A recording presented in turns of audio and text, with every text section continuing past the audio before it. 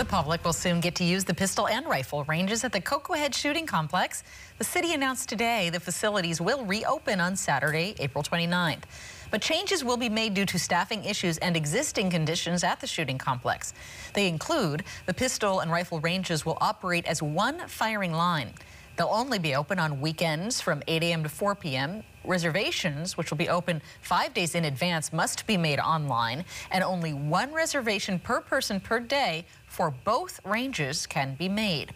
The city will also implement more stringent regular cleaning protocols to remove lead particles from the surfaces near the firing lines, and de-lead soap will be provided in the bathrooms. For more information, head to our website, khon2.com.